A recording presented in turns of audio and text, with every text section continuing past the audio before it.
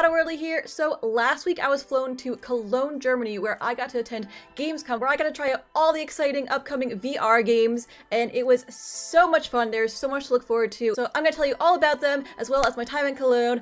Let's get to it.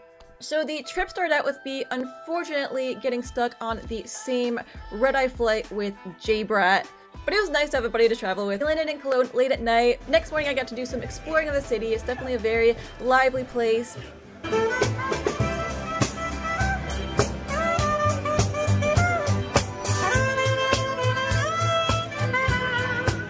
And then I met up with all of the other VR creators to head over to opening night live at Gamescom.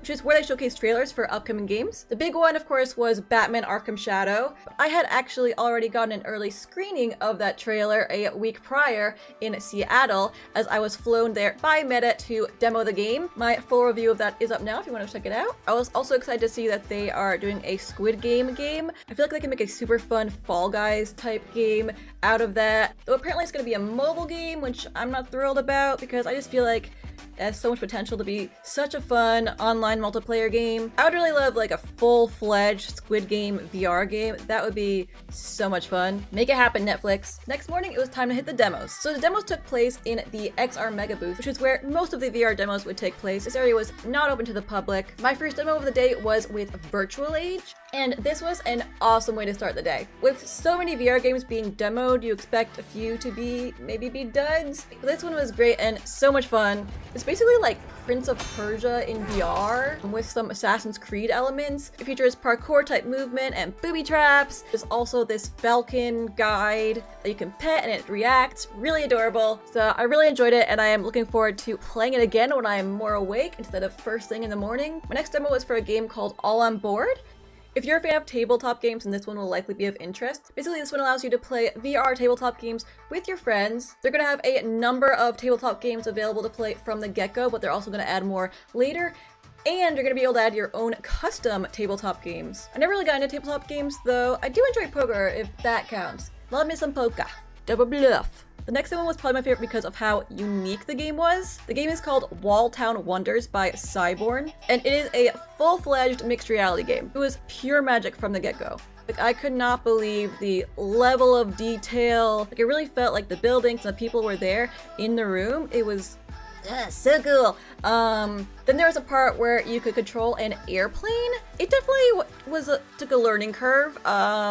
I crashed many times, many times, but I was assured that it would be much easier in a larger room. We were in a very small demo space, so that made it a lot more difficult. But yes, this is definitely one I would look out for, especially if you enjoy mixed reality. From what I've seen so far, it looks like it's a really well done game with a lot of fun, cool new mechanics, and yeah, definitely check this one out. Then it was time for a workout with Action Hero VR from Fast Travel Games. I freaking love this game. It was so much fun. It's a bit like Super Hot the way like the time and movement worked. Like if you moved, then time sped up. If you stopped, time slowed down. I got really into all the movements of dodging and attacking. I was told the better strategy would be to be a bit more still, deliberate, and boring with your movements. But I'm here for the fun and the workout, so I'm not here to win. I just want to feel like a cool action hero, so that's how I played it. Maybe not the best strategy, but who cares? So aggressive. I love it when a game is not specifically a fitness game, but it basically is a workout, and that's what this one was because my quads were dying the next day. Great way to get that leg day in, for sure. What I'm really hoping is that when they release the game that it has live compatibility, because I really want to film this in mixed reality and make for a super cool video. But yeah, I really think this game is going to be a hit and you all will love it, for sure.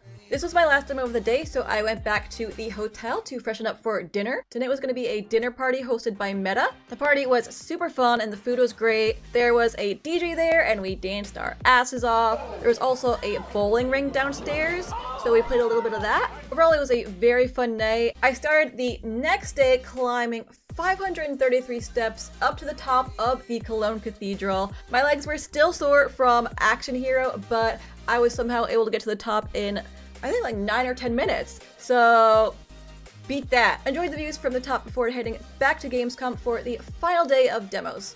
My first demo was the new End Dreams game called Vendetta Forever. It was a fun game. It was kind of like Pistol Whip. I wasn't particularly great at it and I died a lot, but it was very, very fun and addictive, and you feel cool as heck playing it, so that was a fun one. Then it was on to the Beyond Dreams booth to play their new game, Escaping Wonderland. Now, you may have seen my gameplay videos of Down the Rabbit Hole. This game takes place in the same world, but with a different story. But the world has the exact same feel as it does in those games. The mechanics are the same, the design. What I played of it, I thoroughly enjoyed, and it looks like it's going to have a very promising story and promising characters. So I'm excited to play some more of it. So if you enjoyed Down the Rabbit Hole, you will definitely want to get this one. It's got a great story, cool design, fun puzzle elements, so yeah, definitely recommend checking that out. Then it was on to my favorite demo, Trombone Champ. They are bringing the flat screen game to life in VR, and it was so well done and so much fun. I am so excited to play this for you guys when it comes out and show off my mad trombone skills. Basically, you mimic holding a trombone and move your hand to hit the different notes. I actually did really well for my first time playing. I think, like, I was doing expert levels and getting A's, like, mad skills here. Yeah. So, yes, that's probably the game I'm most excited for. I'm excited for a lot of them. My last demo of the day was with Soul Assembly for their new game, Last Stand. These are the same guys who did the Cabin Home Invasion, which I had so much fun playing. Oh god! And like that game, you're fending off zombies, and it also has a mixed reality element. However, this game is multiplayer, which is fun. So I got to fight another player while we also both had to fend off zombies invading our homes. Get her. Basically, you're battling 1v1 with full freedom to move around your home, while your opponent does the same in their own space. Both environments are seamlessly integrated into the game, which is very cool, and it takes your room layout into account. So like a table or a couch you can use as like a strategic cover or a barricade. It's just very cool and unique. I haven't seen that in a VR game before, so I'm very excited for this game. It's gonna be a good one. After that, I headed off to the actual convention floor, and there were a gazillion people. It was very overwhelming, but I really needed to try out the World of Warcraft VR experience because I love World of Warcraft, and this was like a full-on ride experience thing. This was a definite highlight. Basically, it was a 4D ride called Escape from Dalaran, and you got to ride a mount. So you got on, like when you went down, like the wind would blow in your face. Probably like the most immersive VR experience I've ever had. I'll have to somehow see more of that, but yeah, that was really fun.